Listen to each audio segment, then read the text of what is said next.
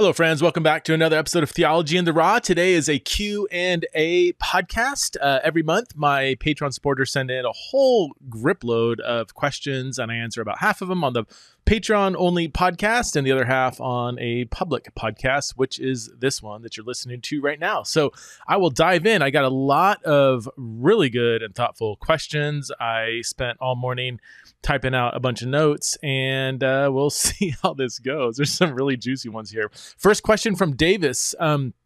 If you could create your perfect church to attend each week, what would that look like? What would be the most biblical church in your mind? Is there a difference between perfect church and biblical church?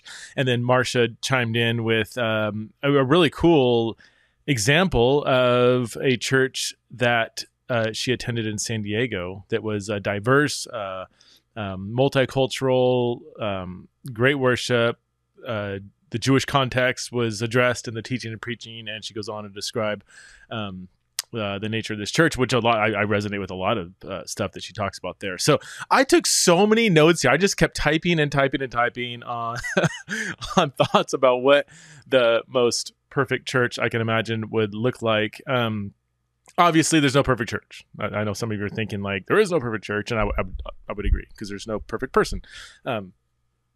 But here are some key features that came to my mind as I was kind of envisioning the kind of church that I would really love to see created, or one that I would most resonate with. And there's some subjective elements here, certain things that I just kind of would prefer that aren't necessarily true or not true, just things that are more preferences. So, first of all, the first thing I wrote is that the centrality of Christ would be evident in everything, in the way we watch the kids in the nursery, and the way we do youth group, and the way we do church services, and the way we do everything. Like the centrality of Christ. I know it's kind of vague, but I just have to say that up front. I think people would, if they were part of the church for any number of days, they would say, "Wow, this church is like really into Jesus." The leadership would be humble, thoughtful, and diverse. Age diversity, class diversity, ethnic diversity,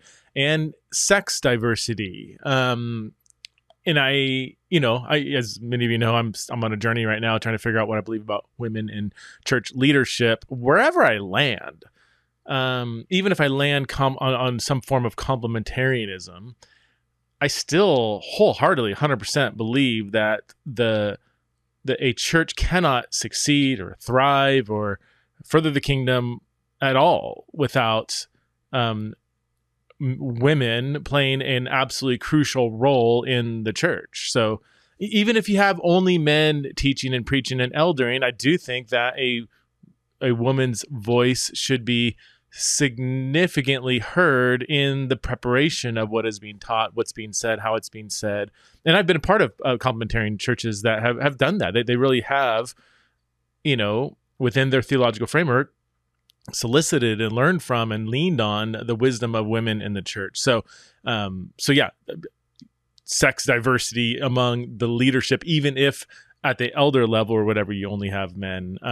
That the church would be multi-ethnic. That would be a big value of mine. Multi-ethnic, in as much as the community that it exists in is multi-ethnic, I would want the church to reflect that. So if the greater neighborhood is 70% white, then I'm fine with it being 70% white. If it's 60% non-white, then the church should be roughly 60% non-white. I would want, even if it is in a white dominated community, I would still want like white middle class members to find some aspects of the church rhythms to be unfamiliar and uncomfortable. Like, yeah, I would, songs sung in different languages, different styles, preaching styles to be, not the same every single Sunday. Like I would want, again, white middle-class members to have some aspects where they're like challenged a bit. And it's just like, ooh, that's unfamiliar to me. I didn't grow up singing, Amazing Grace that way. I thought church ended at 12:15. Why is it 1:00 and it's still going? Well, because there's other ethnic groups where time isn't as time's a little more fluid. It's more event time than clock time. I would want the church to really keep as one of its main goals is to the best of their ability to reflect the multi-ethnic nature of God's kingdom. I would want the church to have a strong sense of community and belonging. I would want, I almost wrote down, I wouldn't want the church to be attractional. And did I write that down? Maybe I might have wrote that down later on. I wouldn't want, but that, I don't know if I want to say that, because there's certain, I would want the meaningfulness of belonging to be the attraction, to be a main attraction. That, man, this church, it's kind of a uglier building. It's out of date. The people on stage aren't that attractive.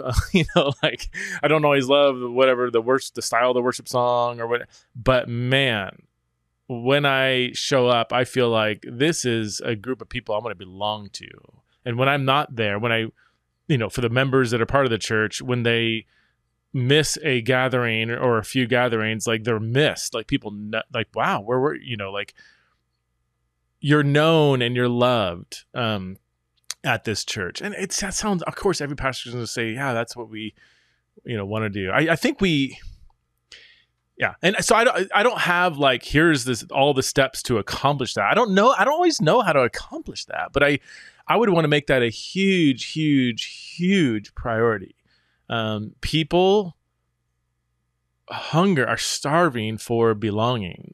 So I would want to really explore imaginative, creative ways of working hard to cultivate that kind of environment. Obviously, since it's not a perfect church, there's no perfect church. This church would fall short of that. But it would be a main kind of goal on the table. I would want the church to be participatory. When you read passages like 1 Corinthians 14, I know the Corinthian church had loads of problems, but you read the few passages in Scripture that kind of describe, to some extent, a church service. It's very participatory. The idea of 2 or 3 people on a stage and everybody else is just kind of passively absorbing, like that. You don't really get that picture from the New Testament, and obviously, there's a huge challenge here because modern churches are typically a lot bigger than the churches being described in the New Testament. So, but again, I don't know if we can exactly replicate what we read about in the New Testament unless we have a church that's like 50 people. But I would want to, again, elevate the value of people participating, using their gifts. So I would want to explore multiple avenues for members, for instance, to ask hard questions. I would want every curious question that people have to be addressed, and again, to think of creative ways in which members of the church, and I keep using the term member. I didn't write down whether I'd have a formal membership or not. I don't know. I'd have to think through that, but people that are belonging to the church on some level, I would want them to, whatever their gift is being used. Like, they are a significant part of the rhythm of the church. I was part of a church in Scotland that it was kind of had brethren roots, and that was just part of the DNA of the church. It was very, very participatory, and it had a very kind of democratic view of leadership. So historically, brethren churches, I believe, don't have like senior leaders. Like, it was congregationally led, and it was really cool being part of church services that were just that. Like, there was one service that had like a traditional service and then a more contemporary service. The traditional service, which was a traditional kind of brethren service, there was no leader. You just come in and people start doing stuff. Guy walks up to a piano and plays a song and everybody sings. Another guy stands up and reads scripture. Another person requests a song. Another person gives a testimony. And you think, oh my gosh, that'd be a crazy nightmare. Everybody's standing up and just be doing their thing. It'd be wild. I don't know. My experience was shockingly that it wasn't that. It was, and maybe it's because they have a kind of a culture of that kind of environment, so they knew what to do. But it was really cool. It's probably one of my favorite church services, really, that I belonged to, because it was very just participatory. I felt like everybody played a role. This perfect church that I'm envisioning would be radically inclusive, especially of the marginalized. If you're not wealthy, if you're not physically attractive by Western standards, you would feel like a king in this church. The church's use of money would reflect its values. If the church says it cares for the poor, then the budget would reflect that. If the church believes that the church is, more than a building, then the budget should reflect that. If the church believes God's kingdom is multi-ethnic and global, then the budget should reflect that. If the church says, we want people to grow, to engage in theological discipleship, to learn the Bible, to not just learn to believe, but to live by a Christian worldview, then the budget would reflect that. Because that's a good indicator of where your values actually are, is where are you spending money. One idea, I know I've talked about this in the podcast before, but I think we're moving into an age when the church is not going to have the same level of resources that it used to have. There was a great book, I forget who wrote it, but he kind of described, I forget the author and the name, okay, so that doesn't help you at all, but he described how the church in the 80s and 90s really had these ballooning budgets. Like there was just lots of people giving tons of money to the church. It's when the boomers were making tons of money and the churches were filled with boomers, and there was a lot of wealth in the 80s and 90s, I don't know.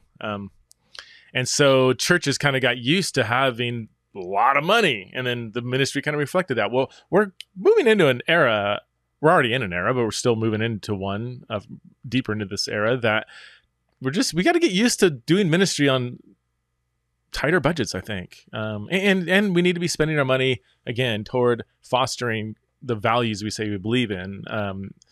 And one idea I had, just the whole the building is a money suck. I mean, it sucks so much money, and I'm not anti-building. I used to be a little more anti-building. Now I'm like, well, especially in most parts of the country, I'm not. You need a building, a roof over your head, where you're gathering.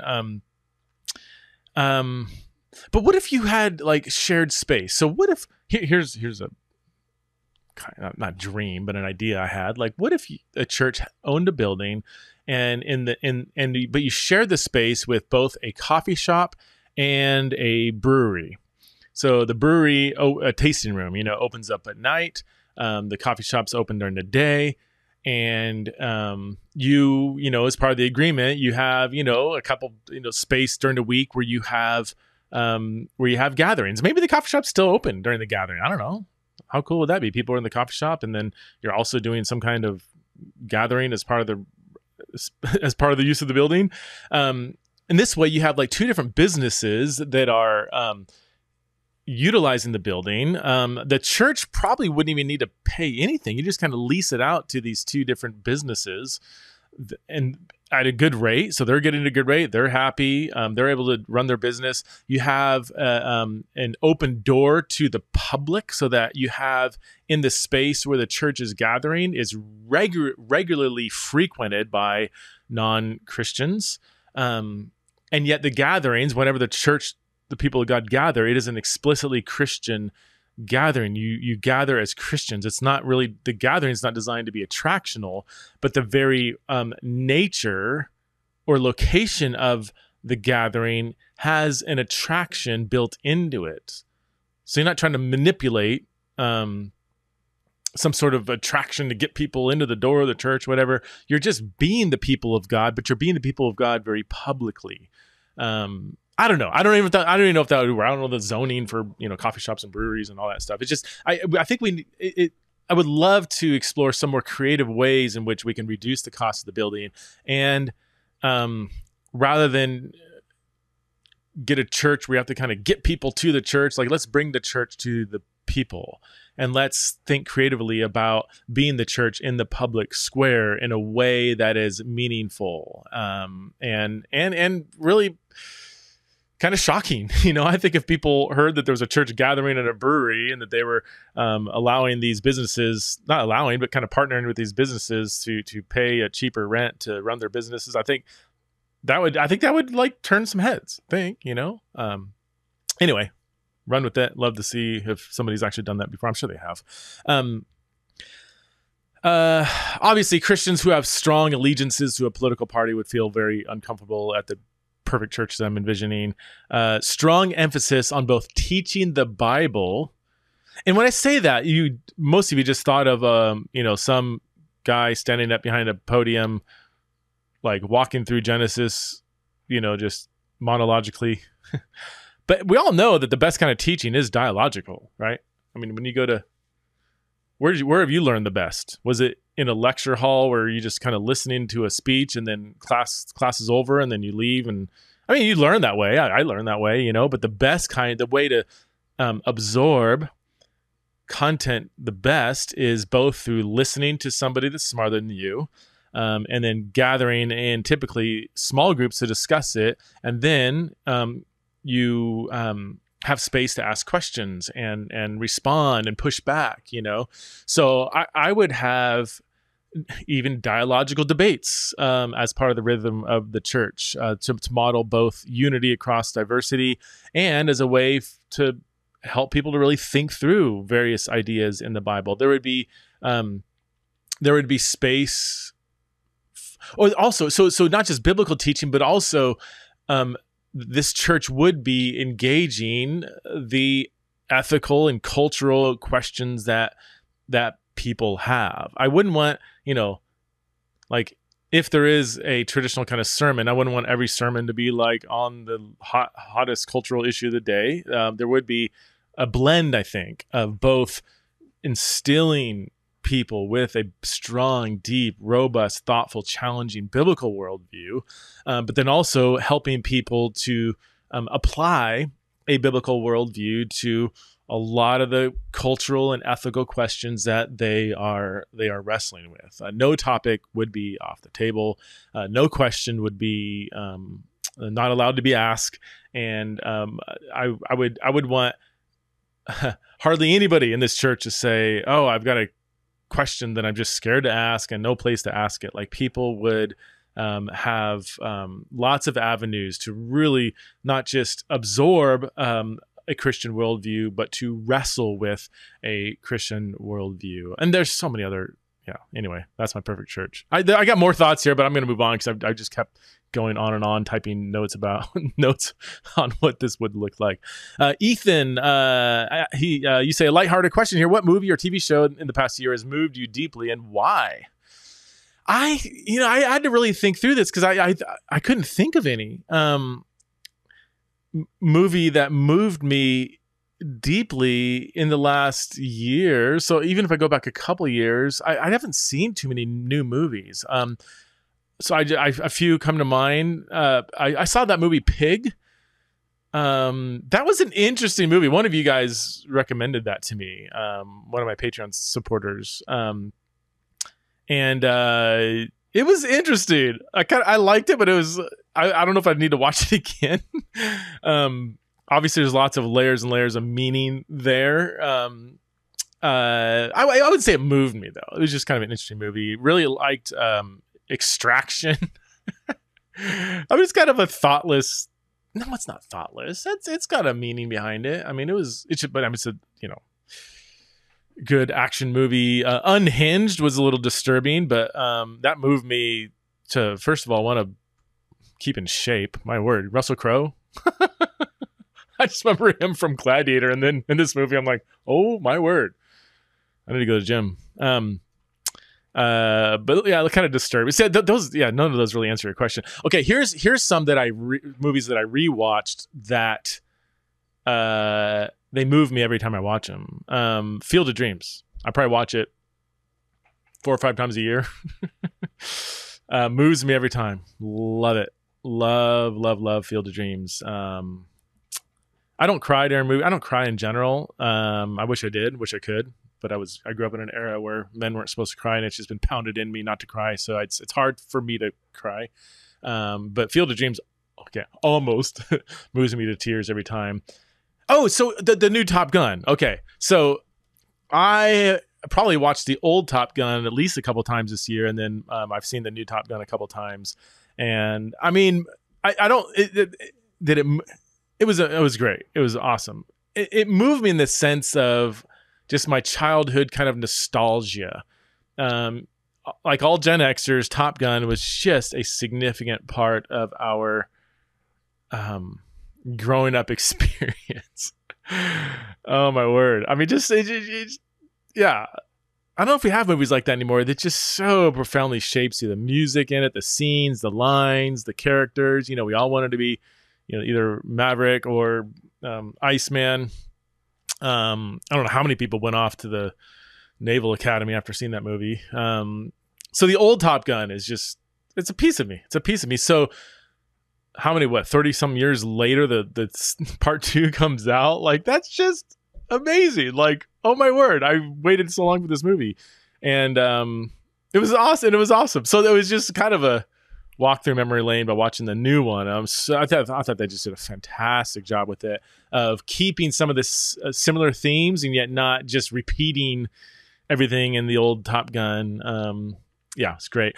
Ali. So my son and I, the movie Ali with Will Smith, my son and I were in Louisville.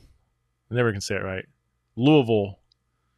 That's how you say. Whenever I hear people from Louisville say Louisville, they say Louisville. And then when I say Louisville, they say, nah, it's close. I'm like, what do you mean it's close? I said it exactly how you said it. Louisville. Louisville. My son and I were in Louisville, Kentucky, and we went to the Louisville Slugger Museum, which is amazing, by the way.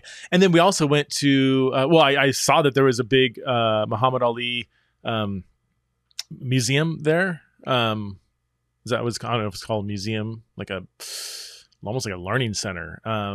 So I was going to take my son there, but I'm like, oh, he's got to watch the movie Ali. And I watched that movie, and that's just such a great, great movie. And so it was really cool watching that movie and then going to learn about Muhammad Ali at the museum the next day.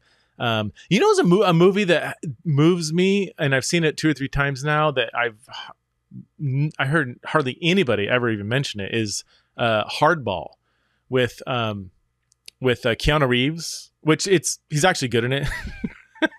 Michael B. Jordan in it as a kid. He's like a young teenager, like 12 or 13-year-old kid in the movie, like the Michael B. Jordan. Like that movie I thought it was really, really well done. And I would say that one would be in the category of moving me. There's some scenes in there that are pretty powerful.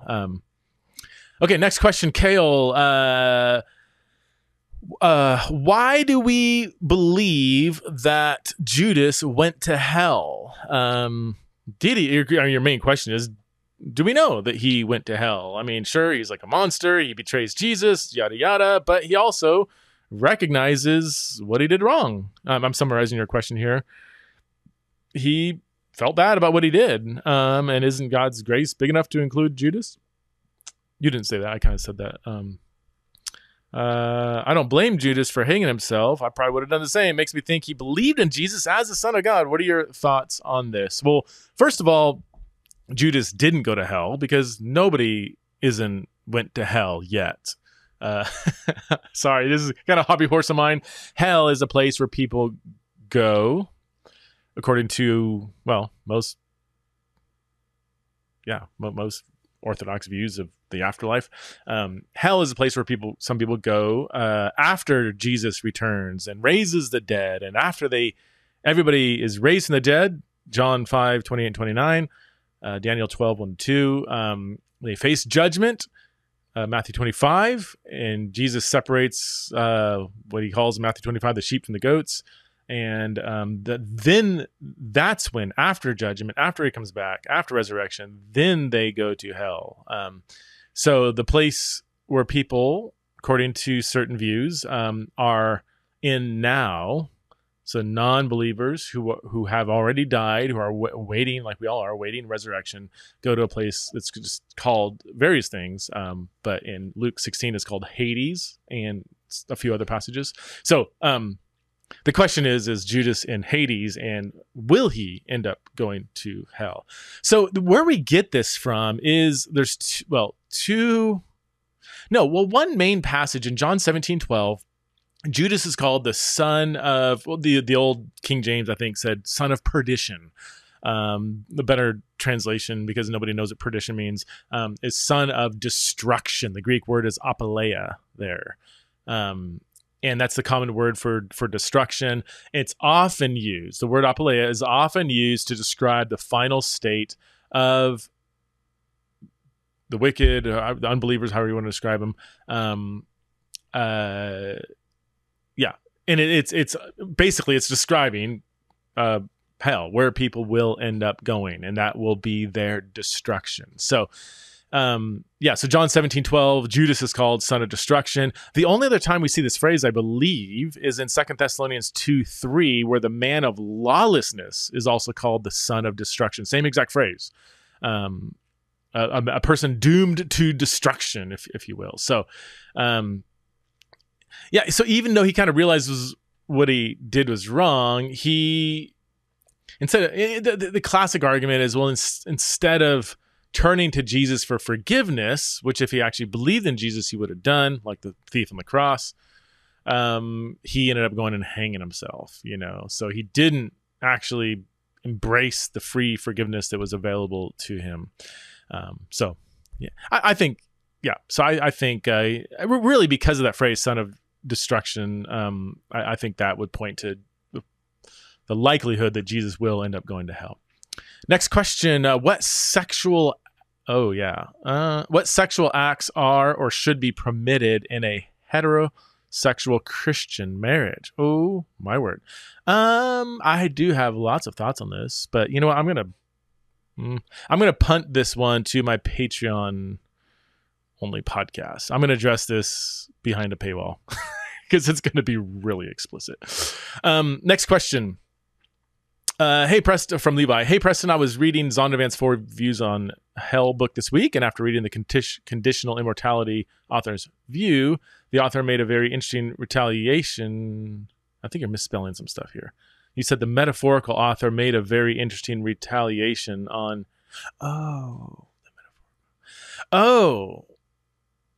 Yeah, that's right. Okay, the older 4 Views book had that kind of metaphorical view. Anyway, one of the authors in there was critiquing annihilation, and he pointed out that the Pharisees believed in eternal conscious torment, and whenever Jesus is debating them about the nature of hell, he uses the same language as they would have back then and never says anything radically contrary to their presuppositions.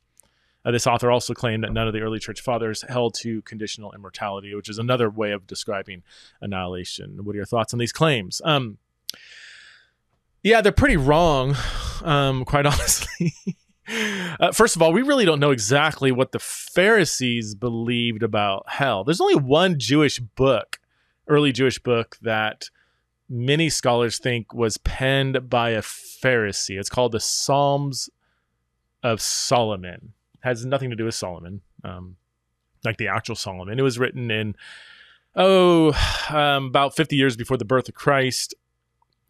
And so some people say that this might be the only book that we have access to that was penned by an actual Pharisee. Well, throughout the Psalms of Solomon, we see lots of references to where the wicked will go. And it seems pretty blatantly annihilationist. The view of hell in Psalms of Solomon seems pretty clearly describing what we now call annihilation. Does not describe ECT at all. So assuming that it's written by a Pharisee, assuming it's the only book that we have access to is written by a Pharisee, that would be a more strong evidence the Pharisees believed in annihilation. Secondly, when Jesus talked about hell, he typically uses images that convey the idea of destruction, not never-ending torment. Even if, I'll just, for the sake of argument, let's just say that certain phrases like, Matthew 18, the everlasting fire, Matthew 25, everlasting punishment. Let's just take the few times when Jesus does seem to use ECT kind of language. Now, again, I've got a response to all of that, but even if we assume that those statements reflect ECT, the majority of statements that Jesus uses to describe the final state of the wicked is much more annihilationist. He often uses language of death and destruction, and the wicked will be burned up or consumed like chaff. Like the majority of images that Jesus uses to describe the afterlife is much more on the annihilation side. Now, again, I'm trying to be, I don't want to argue for that position here, because that's not really what you're asking, but to say that Jesus's language kind of reflect a Pharisaical position, which is more ECT, that's wrong for several different reasons. Third, most Jewish statements that describe an eternal conscious torment kind of view of hell, they come after AD 70. In fact, I'm only aware of, so like 4 Ezra, 2nd Baruch, what else? There's other, I'm blanking on some names now. The only book that stands out as describing hell in more ECT type language is the book of Judas, which in the Apocrypha, which does predate AD 70. I think it's predates the birth of Christ, I think. There's like one statement there at the end of the book that sounds more like ECT. But it's most of, if you cite, this is something I didn't point out in Erasing Hell, that when I was citing, if you read the book, citing a lot of Jewish texts that refer to eternal, that seem like it's describing eternal conscious torment. I don't know if it, well, yeah, I didn't really point out that most of those texts are, they post date AD 70. They post date Jesus, basically. So, so here's the deal. You have all these different Jewish groups, Jewish sects, the Essenes, the Sadducees, the Pharisees, all of those kind of went away after AD 70, the destruction of the temple, except for the Pharisees. The Essenes all got killed off. The Sadducees were connected to the temple. Temple's destroyed. They kind of lose their identity. The Pharisees are the ones that kind of continue on. And it's the Pharisees kind of morph into what we now call like rabbinic Judaism that ended up producing the Mishnah in AD 200 and later the Talmud around AD 500. And in those later Jewish texts, which do have Pharisaical roots, I guess, yeah, you have a lot of ECT like statements on hell, but again, those are later developments. To say that the Pharisees that Jesus was interacting with in the early first century, that they believed in ECT and Jesus doesn't correct them, that's just not, there's no evidence for that. And again, the strongest piece of evidence we have to the contrary is the Psalms of Solomon. Fourth, this author says that early church fathers, we have no evidence of early church fathers describing hell in a way that would be annihilationist. That's just not true. We have statements in Ignatius of Antioch, Justin Martyr, Irenaeus, even Arnobius,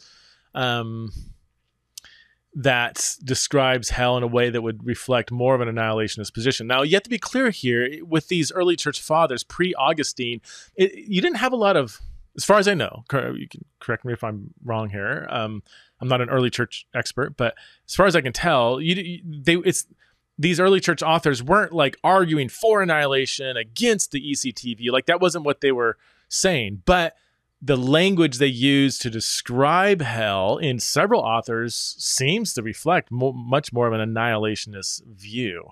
And there's other authors, Tertullian and others, that would reflect more of an ECT view of hell. So there's diversity in the ante-Nicene or pre 4th century church. Okay, next question, Chase. What is your view of the intermediate state? Do you have any resources you'd recommend for someone studying this topic? I kind of already described it in a previous question, but yeah, intermediate state, you have a place called heaven and a place called Hades. Believers go to heaven or Abraham's bosom, or paradise is another word to describe it. Unbelievers go to a place called Hades, which might reflect some Old Testament references to Sheol. Sheol is very flexible. It can mean many different things, so I don't want to say every occurrence of Sheol means Hades. But there are some passages in the Old Testament where Sheol is used, where it does seem to reflect this kind of intermediate, what we now would refer to as the intermediate state. Old Testament people didn't have kind of a really much developed view of the afterlife. Then Jesus returns, everybody's resurrected, believers, unbelievers face judgment, and then people either enter into the new creation, or what Jesus just calls life in Matthew 25, and non-believers go into what we now call hell or Gehenna. John calls it the lake of fire in the book of Revelation.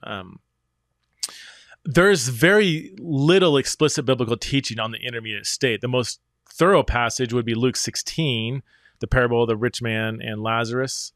But it's a parable, or at least most people believe it's a parable. And there's so much going on in that passage that shouldn't be taken literally that it's kind of a catch-22. That's not the right phrase, I don't think. I feel like Michael Scott.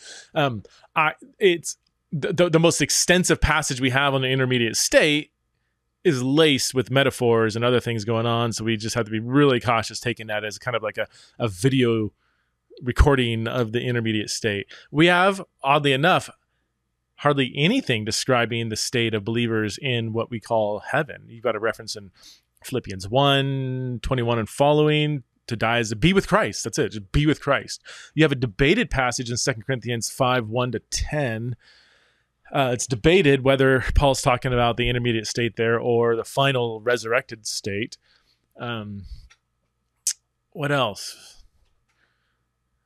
Today you will be with me in paradise. That statement that Jesus told the thief on the cross, or really it's a revolutionary on the cross. It's not just he didn't just snag some apples at the market. The guy hanging on the cross.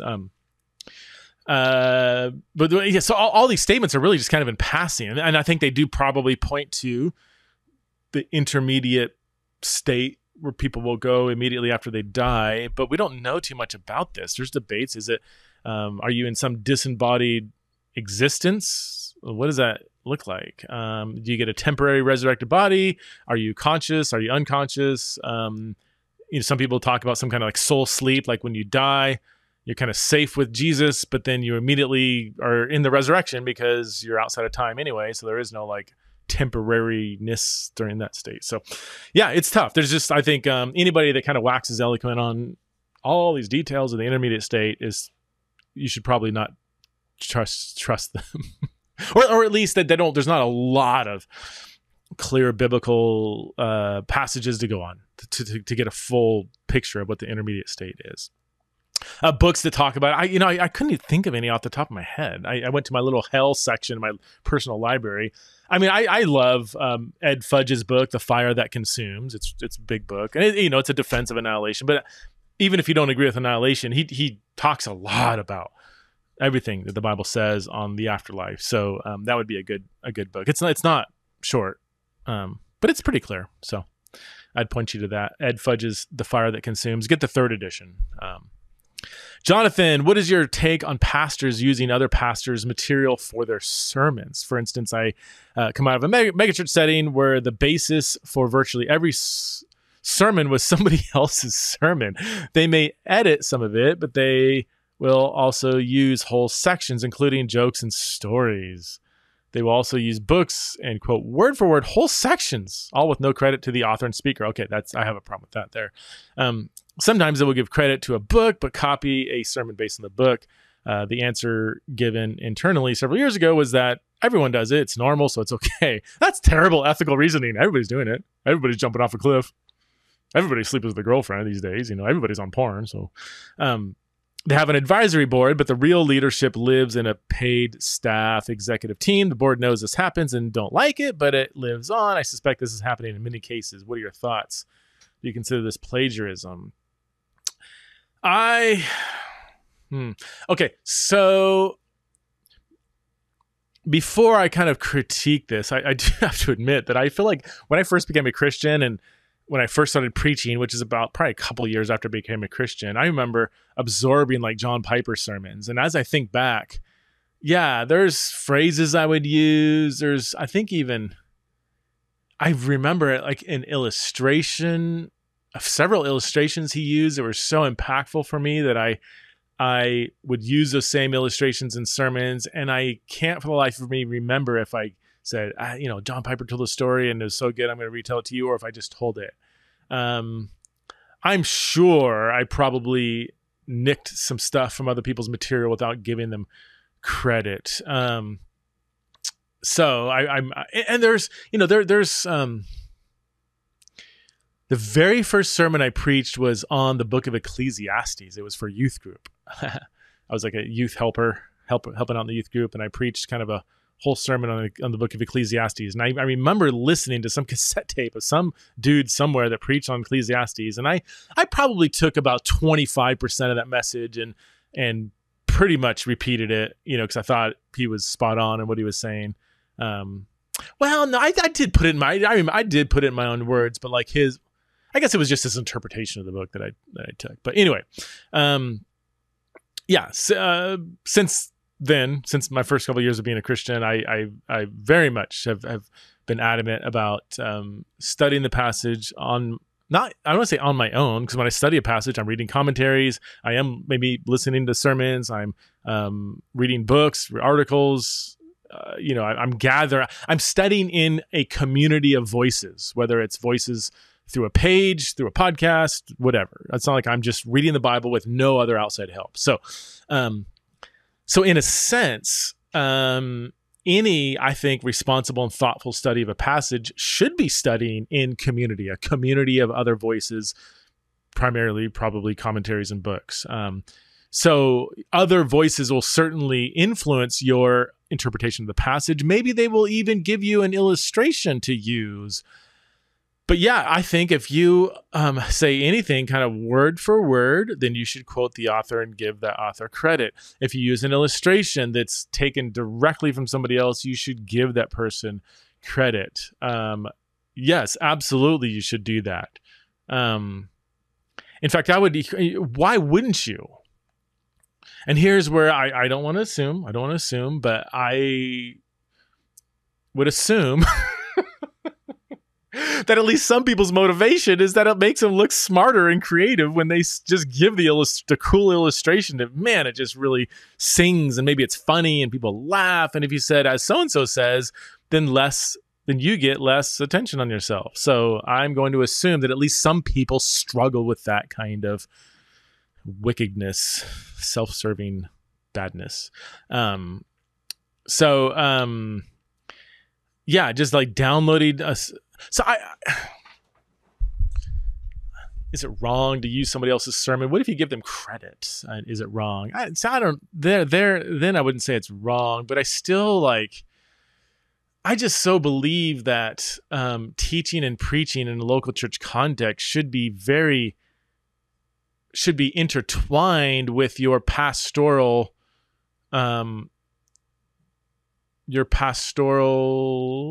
rhythm of the church.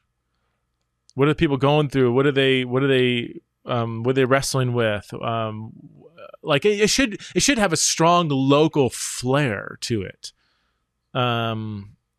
So just to download somebody's sermon, they preached in Orlando, Florida or something, and then they preached that in Wichita, wherever Wichita's at, Kansas. It's like, well, there's no local connection there to that sermon, like local church connection. So I my ideal situation is that pastoral preaching should be an outflow of the pastor's own relationship with God, but also their pastoral ministry with the local people. So because I kind of value that, I just think it's just unwise, really, to just hijack somebody else's sermon, even if you gave them credit. But could you be influenced by someone else's sermon? Of course, yeah, absolutely. Learn from other preachers, even study their cadence. What worked? I'm a big fan of really producing not just accurate sermons, but also sermons that are rhetorically, powerful. And there's lots of great speakers out there. So learn from how other speakers are doing things. So those are my thoughts. Eden, I cannot explain the great value of this podcast for me. Thank you so much, Eden. It's when people give me that kind of feedback, it's just super, super encouraging, because I love podcasting. But it just motivates me all the more when people say it's actually helpful and meaningful for them. So thank you for that encouragement. You've gained so much from me in my book, or you in your books. I was wondering, I love this question. Would the canon of Scripture be different if women had been seen as equal to men back then when it was canonized? I know that there may not have been any literature written by women considering their education during the time. I'm glad you added that caveat. Considering their education at that time, that's true. That they were largely under or uneducated women back then. Most women, not all. But could there have been other books added if women had a say in the canonization of the Bible? I like this question because there's really no wrong answers. You're asking kind of like for me to kind of speculate. And so let me speculate. I want to lean towards saying no. I don't think the canon would have looked different. I know it's bold for a man to say, and maybe I'm missing something here. But let me give you two reasons why I don't think the canon would look different. Number one, I do believe, and this is kind of a theological assumption, I guess, I do believe that God guided the canonization process, and God equally values men and women. We both bear God's image. So because God is ultimately behind the canonization process, and I can't prove that. I wasn't in the divine council when he decided which books were going to be in there. I don't have a tape recording of that conversation. But there's theologically, I think we, Protestants, of which I am one, believe that, and maybe even Catholics, I don't know, that God had a hand, a determining hand in what books would be in the Bible, which books wouldn't. And obviously there's a whole other side of that coin. There's a human process and councils and discussions that God worked through. But ultimately, I want to say God is behind the process. Number two, it is, and I know that, especially nowadays, people often focus on the more misogynistic kind of statements in the Bible. But if you look at it in its own historical context, the canon contains lots of extremely countercultural statements that elevate women. I mean, just think about the fact that it was women who stood by Jesus at the cross, and it was women who testified to the resurrection. That's huge. Like, so even though there are men that God uses to collect the canon, I think so. It's not like they just handpicked books that made men look good and women look bad. In fact, there's lots of stories in the Bible where the whole male superiority is reversed, namely the book of Ruth, parts of the book of Judges. You have mutuality and sexual relationships in Song of Songs. I mean, the agency of the female voice in the Song of Songs is astounding. Women at the resurrection, women in the life of Jesus. Lots of women that are highly elevated in the life of Christ. Even Paul gets a bad rap for being a misogynist, but lots of statements he makes that are, a woman doesn't have authority over her own body, but the man does. The man doesn't have authority over his own body, but the woman does in 1 Corinthians 11. That is no statement. You would find nothing like that in the Greco-Roman world, that a woman has authority over the man's body. Crazy. You have, and I think this is unparalleled, that when you read Kings and even Chronicles, you have such a critique of men in authority. I mean, scathing critiques of male figures of authority in the book of Kings, especially Kings and also Chronicles. Chronicles gives more of a positive view, but man, in other lists of kings, I mean, it was just nothing but praising the kings. Why? Because it was kings and servants of the kings that were collecting these and writing these, like records of the king's actions and everything. And the book of Kings does the exact opposite. It shows all the problems that men in authority had. So there is throughout the Bible a critique of male power and an elevation of a subversion of female assumptions about female weakness. Okay, I worded that carefully. Cultural assumptions about weak women and women are lesser than. The Bible subverts that, which, even though men were involved in the canonization process, that's pretty fascinating. It's pretty fascinating. Next question to Caroline. When do you feel most intimate with God? When do you feel him draw near to you? This is a good question, Caroline. I so appreciate this really personal question. I thought through this because it's a hard question for me to answer. But I think it's hard because I think in my 25 plus years as a Christian, it's been seasonal. Like there's different seasons when I feel connected with God. Certain seasons when I don't feel connected with God at all. Like feel connected with God at all. Theologically, I believe 100% I am connected, whether I feel it or not. When I'm asleep, I'm in Christ, even though I'm not feeling anything except, my wife is feeling my snoring. But yeah, so different seasons, very early on, Bible study for me was my connection with God. Definitely felt God's presence going deep into the scriptures. Shortly after, I think prayer and worship was a time when I felt connected with God.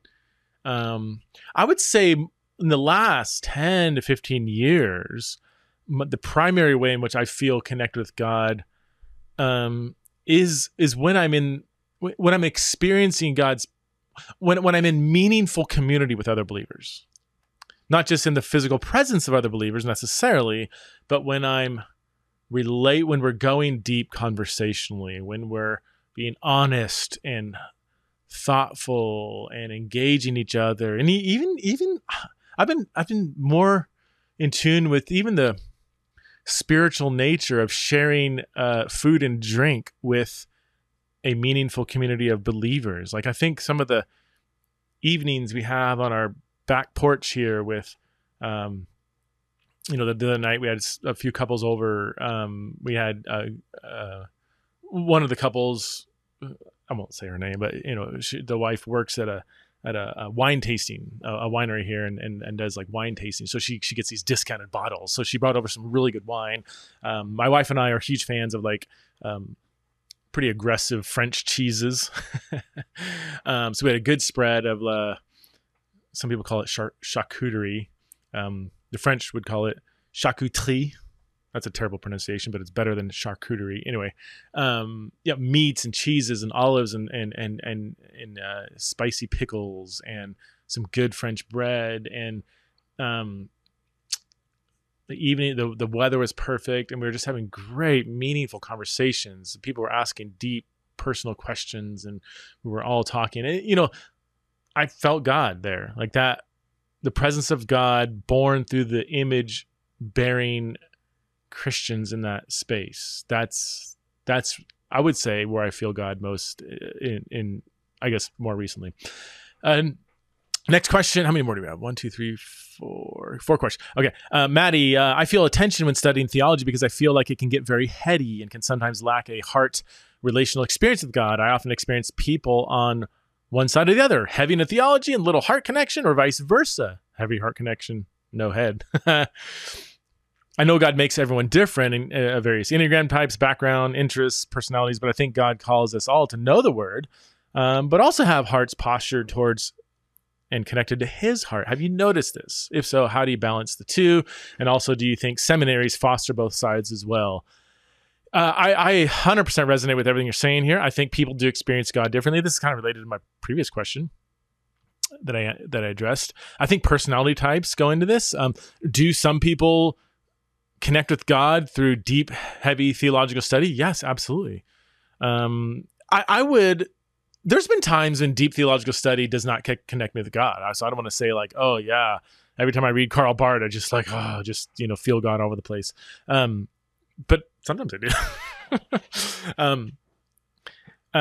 For me, sometimes when I read kind of fluffy, almost said thoughtless, but let me say less thoughtful Christian material, it pushes me away from God. It makes me not even want to be a Christian. Like I'm like, just don't give me the Twitter version of God. I want something I could chew on, and that actually, like, I typically, and my heart connects with that more when my head is connecting. Other people the opposite.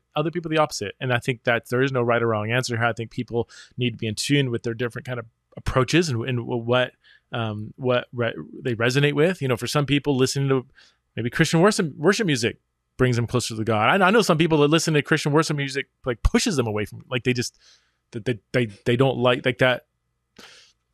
it's almost like triggering for them.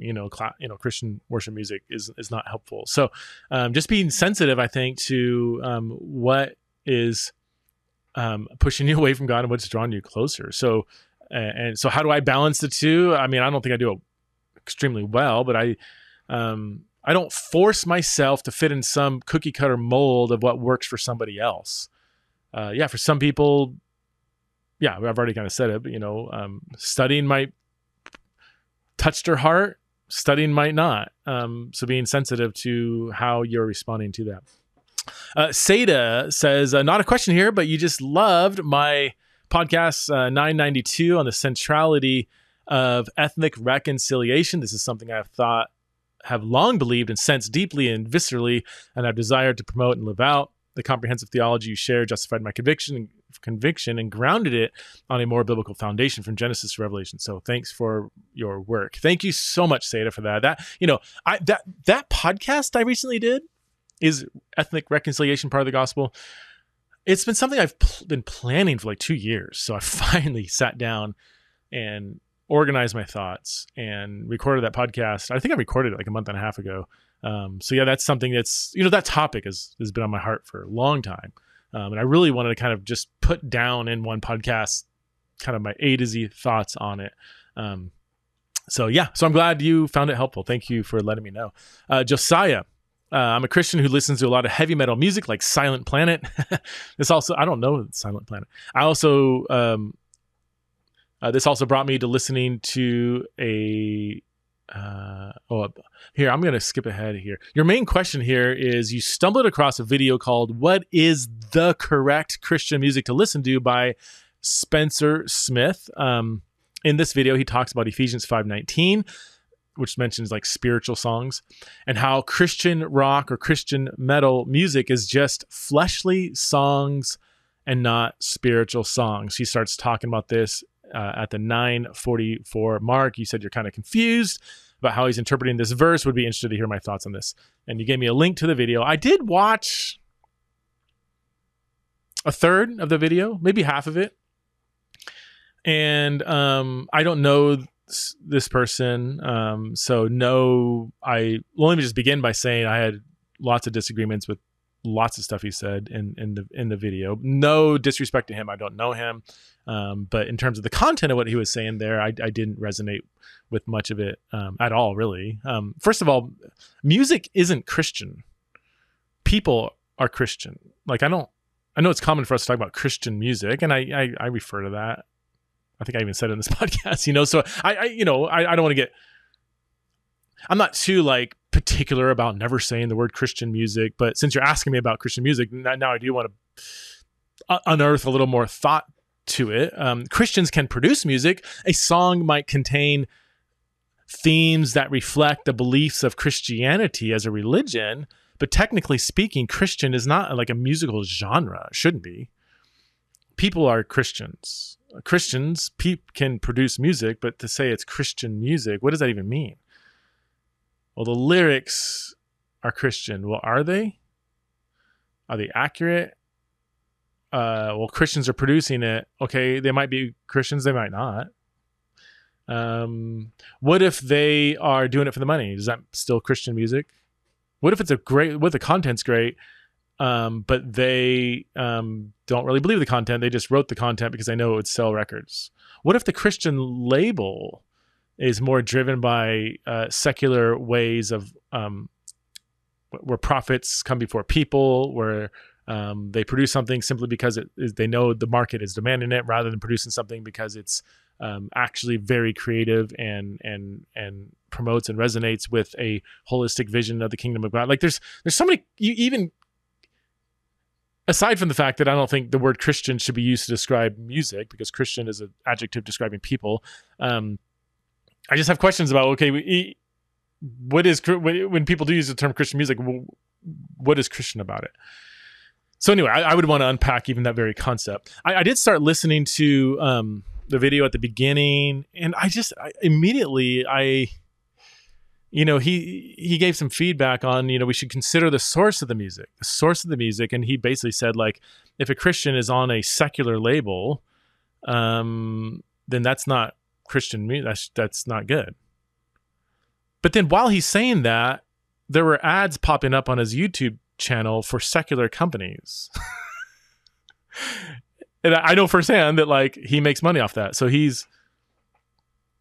every month I probably get like $200 in the mail because I run ads on my YouTube channel. You don't make a lot of, well, he's got a lot of followers, so he probably makes pretty good money off of this. So as he's saying, Christians shouldn't be part of a secular label. They shouldn't be making money from a secular label or doing something to fund a secular label. I'm getting ads for like VRBO and other secular companies being, popping up on his channel. So I thought that was funny. And later on he says, rock music can't be Christian. So like there's certain styles of music that he says are intrinsically wrong, and rock music can't, I'm pretty sure this is a quote, rock music can't be Christian. Well, I would agree with that because music can't be Christian. People are Christians. But that's not what he was trying to say. He was trying to say, no, the very sound, like the kind of guitar played, in Christian rock music is intrinsically goes against Ephesians 5:19. It's not spiritual music. But that's, I don't know. Do I even need to? I think most people listening are probably rolling their eyes, but I don't. I don't think God has a favorite genre. I think of music. I think we're probably going to be a little shocked in the new creation if and when we have a musical worship service. I think the sound of music will reflect the beautiful diversity of God's creation. There will probably be sitars. There will be the rhythm of drums. There will be reggae. There will be Russian music. There will be whatever. It's going to reflect. It won't sound like a modern American Western traditional church service. I can guarantee that. I thought that it was just, his reasoning was just very saturated with like modern American conservative Christian assumptions that I think didn't really resonate with me. Maybe watch the video. You guys can go watch it. See if you disagree with me on that. But last question is actually not a question. Jenny says, just want to say thank you for answering my question last month. It had been bugging me since February, so it's nice to understand more and be able to put it to rest. Thank you for your ministry to all of us. Thank you, Jenny, for letting me know. Again, I'm deeply encouraged by all of the positive feedback I get from this podcast. And just I can only respond to maybe 5%, if that, of, the comments I get, whether it's critical or positive. I get stuff through Instagram, Facebook, every now, which I hardly ever check, but every now and I check, I'm like, oh my gosh, there's all these messages here and stuff, and emails and stuff that comes in through the website and stuff. And I just can't respond to almost all of it.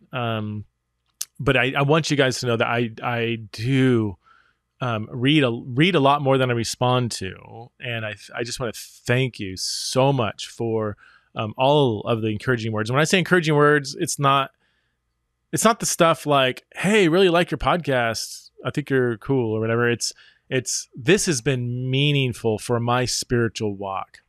I feel closer to Jesus and more excited about Christianity as a result of the podcast. Like, so it's that meaningful feedback I get that it truly blows me away. There's something I've been thinking about, and I guess I'll just end with this. Like, I've just been thinking about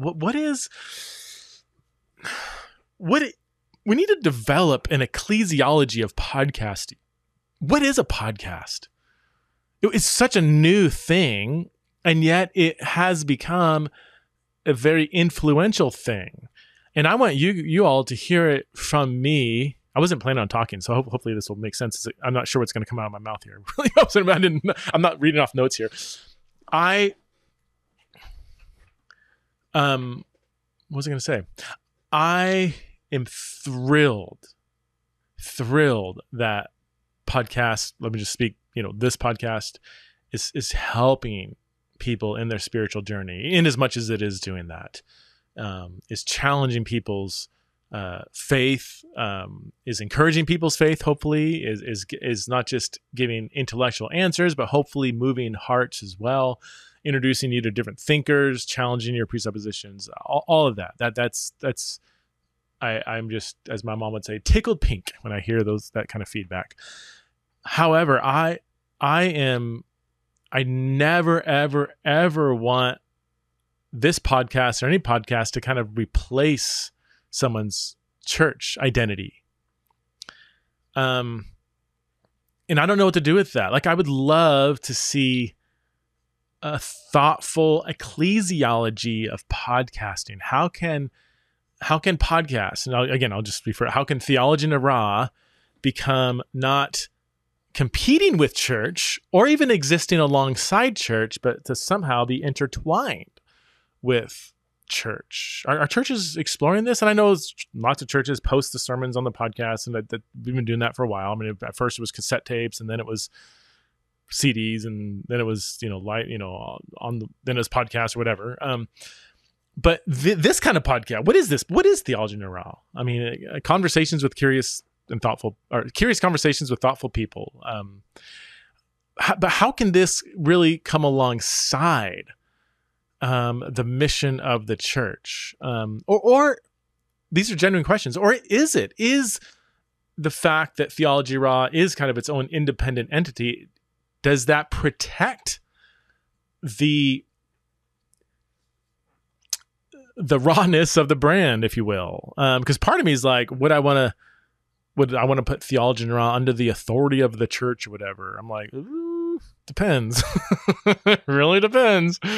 Who's going to be calling the shots here, But then I'm like, I don't want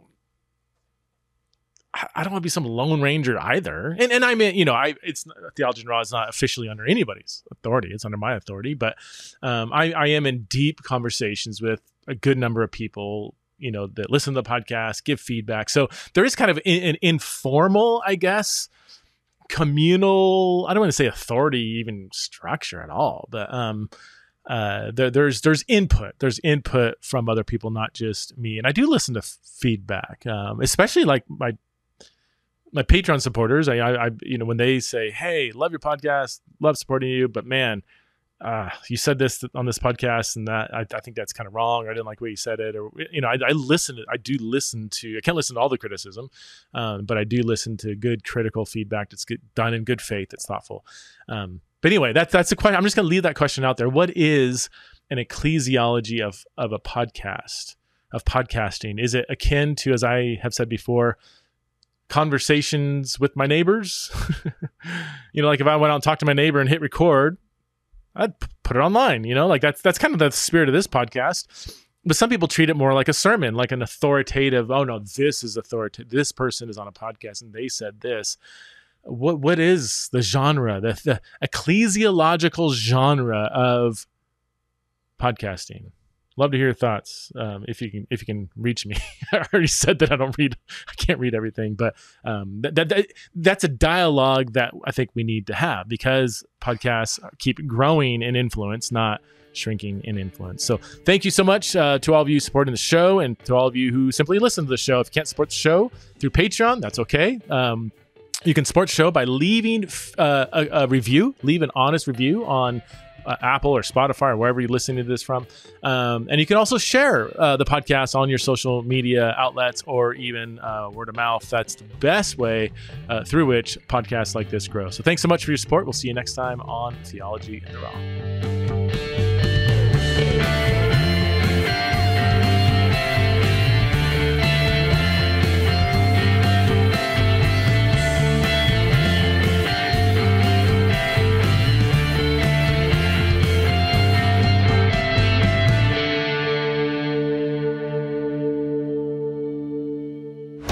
This show is part of the Converge Podcast Network.